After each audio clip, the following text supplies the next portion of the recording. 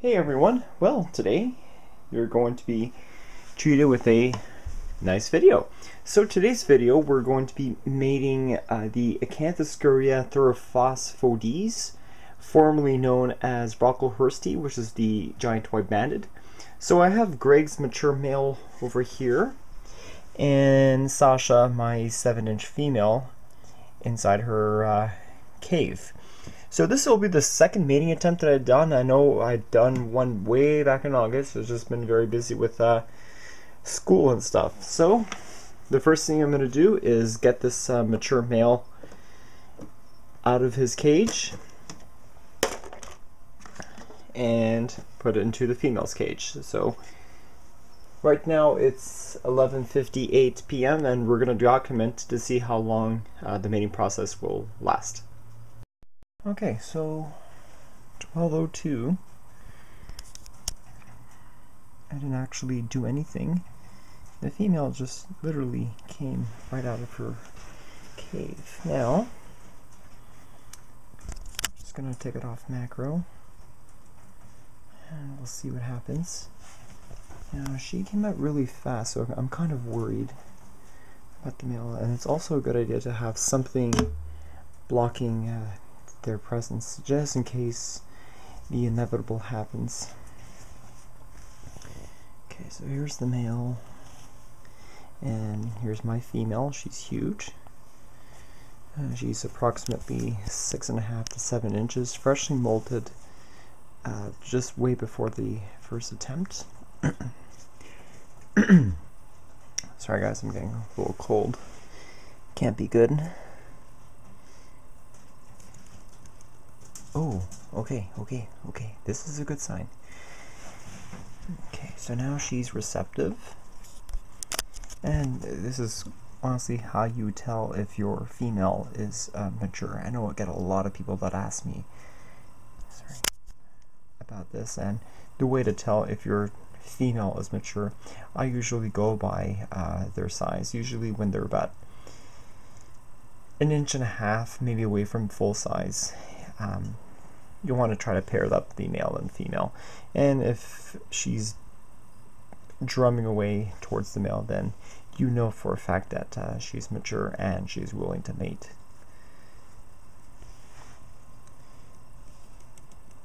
Yeah, so this is a very good sign. Okay, the male is coming.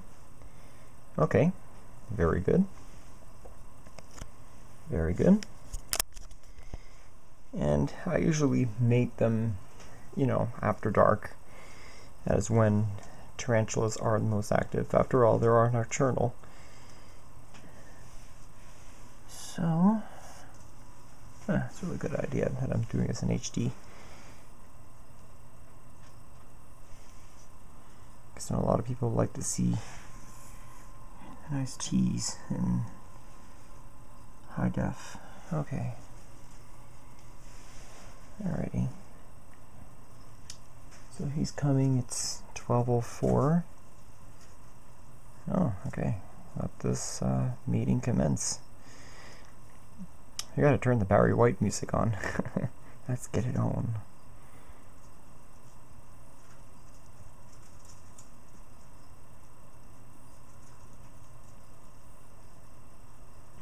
I might just fed her like a couple of superworms just before. Anyway, I'll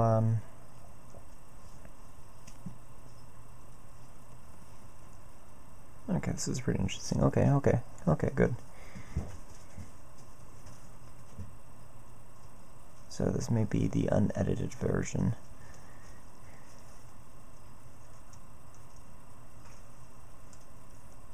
Yeah, I tried to make all my mating attempt videos as detailed as I can, instead of like doing only 2-minute videos that you see on YouTube. And I know I'll try to explain everything in depth, because a lot of people ask me how to make tarantulas, and just basically that's what you do. And make sure that the female is freshly molted, make sure she's well fed, make sure your male's freshly molted and he's done his sperm webs, or the fact he's just pacing around the tank. That means that you know that he's ready for a mate. And then just do like I did, put the male inside the female's tank and just wait and see her mood. And if she's doing what she's doing on camera, shaking her legs, like you see over here, then you know that you might have a good pairing. And I can't believe I did this without macro. Okay.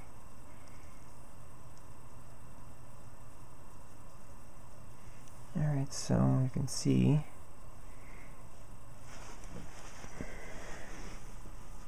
if there's an event where the male might get attacked, I'm going to drop the camera.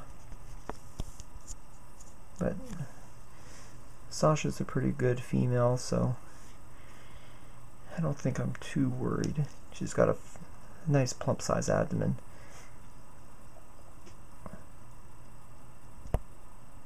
So that's a good sign. So at this point you don't want to touch the male or the female because you might upset them. Right now they're in the mood, so I'm just going to let nature take its course. Now, okay.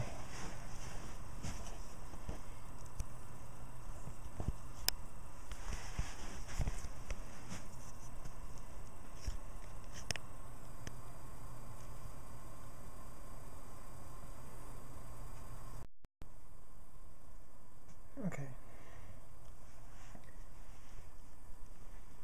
12:08 a.m. and he's trying ever so close to her. Now this is the part where I feel nervous, and you know, you have every right to be, because you're risking the male's life every time you try to mate with your T.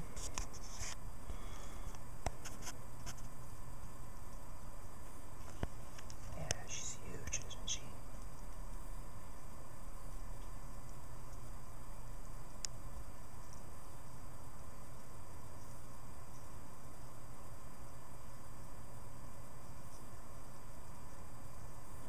She's not doing much.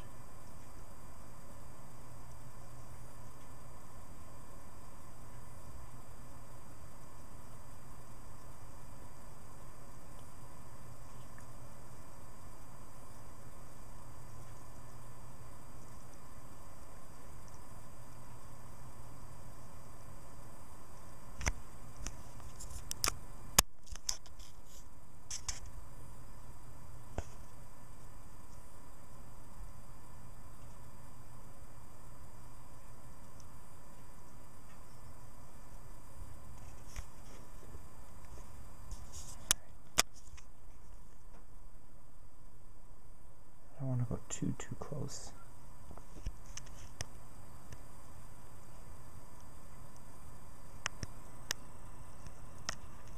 I'm trying to find out the best angle.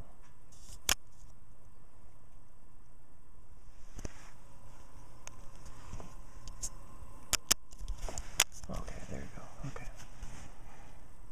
I think this will have to be this way.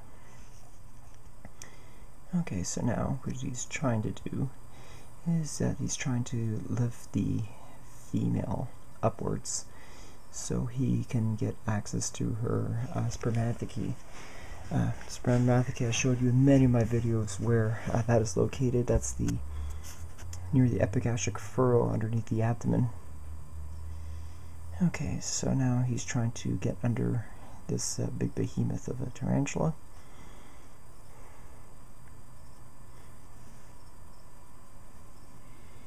And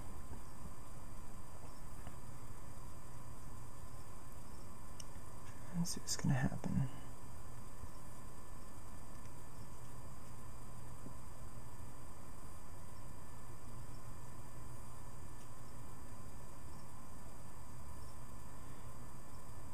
It'd be very cool if I can get a sack from this one.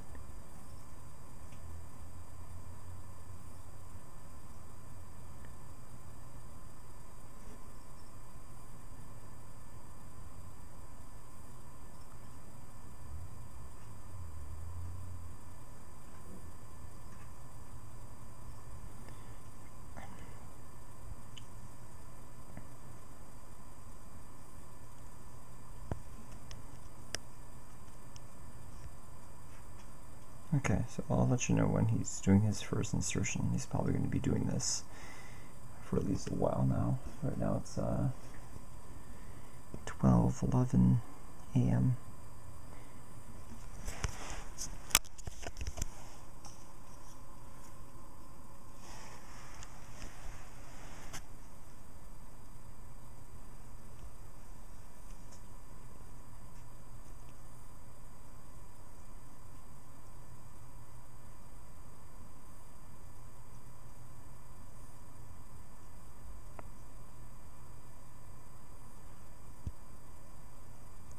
This bulbous pedipalps and his tibial hooks on his first pair of legs. So the way he's going to mount the female is that he's going to lift her up.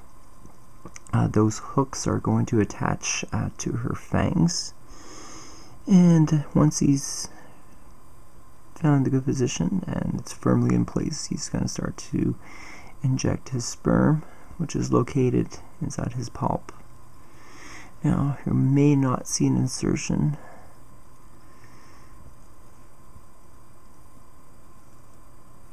Simply because she's in her cave. It's doing the same thing that he did the last mating attempt.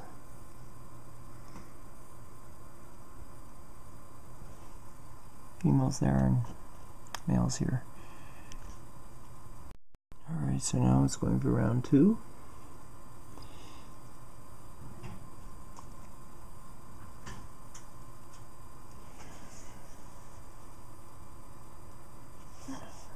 Sorry for the glare. She kind of wet up her enclosure, so you can't really see that much. But you can see she's over there.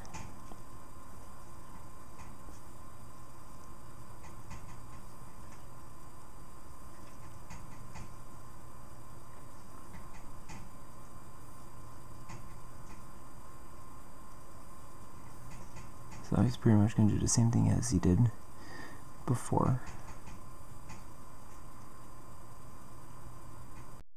Okay, so I really don't have much battery life left in my camera, even though it just had a charge for at least a couple of days now.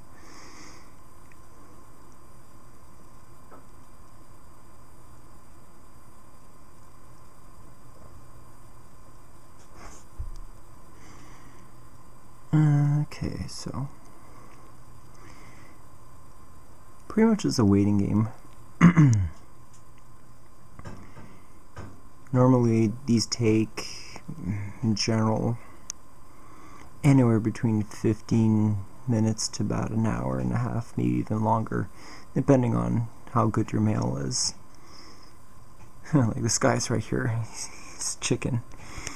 Well, I guess I can relate because the female is much bigger than him. Normally with most terrestrial species, except for the GBB and the Poecilifera species, the pokies, you want to do this while you're there, supervised. I don't suggest using, well, mating them overnight and just leaving them there, because you might risk your male getting eaten. Like, for example, the GBB and the pokies.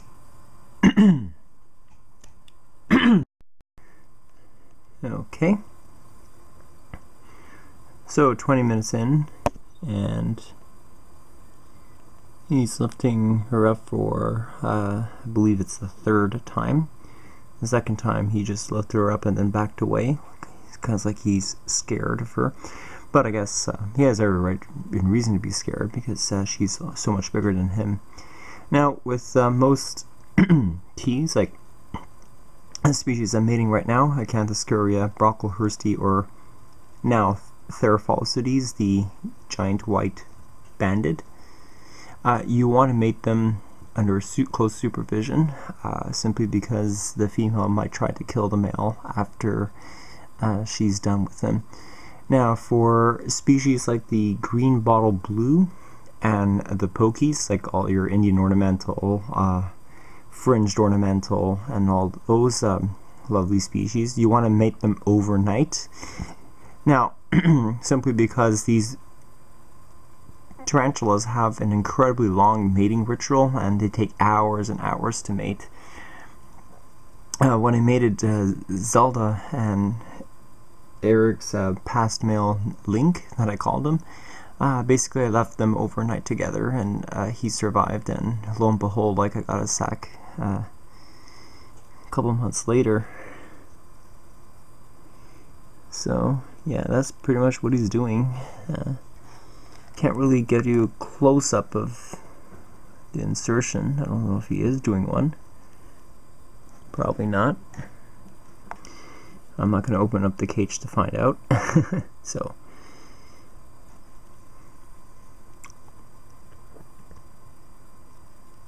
he's just tapping away like a good boy, but hopefully he's going to do an insertion. He just has to get a good position. Alright, 12:24. And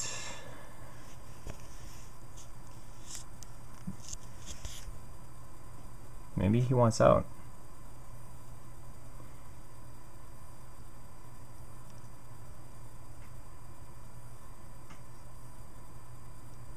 He is shaking.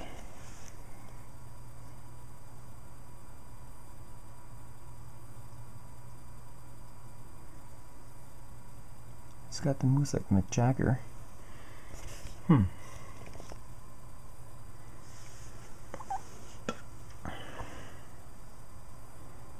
Now, you really don't want to handle these species because they have super defensive temperaments and they can be mean when they want to be.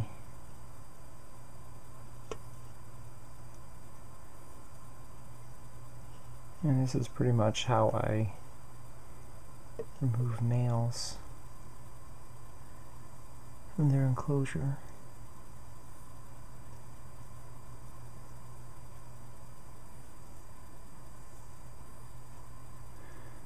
I'm going to try one more time.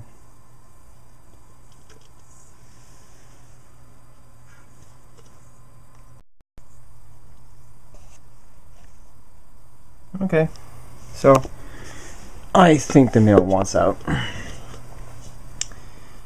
Yeah, she just came towards him, and I guess this is a time where he'll live another day and tell about it. And don't let the female charging at him like that. I don't think I caught it on film, but anyway. Time to get Mr. out of there. Okay, he's pretty quick. So I don't know. I guess it wasn't really a successful mating attempt. I don't know if I got any insertions or not, but anywho, I'm just showing you that the male is alive and well, and that's basically how I transfer him back. And I'm going to be putting water right after the video. There we go. Alrighty.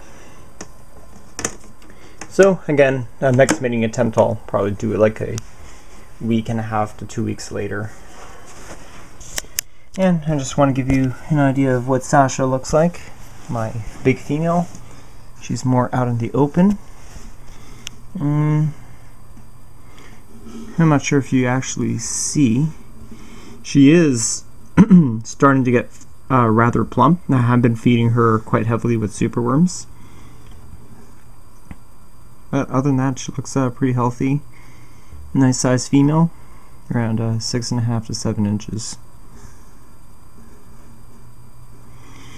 Alright, good stuff. So, charge up my HD camera, and then the next video that you are going to see on tarantulas is the feeding video 119 with all the teas, especially the new ones that I'll be picking up on Thursday, and you'll see Tarantula Mythbusters video 50 that I promised that I was going to do ages ago on the Sicarius turosus, the six-eyed sand spider. Alright everyone, so hope you enjoy. Thanks for watching, and it's 12:29, so about half an hour. Alright, see you.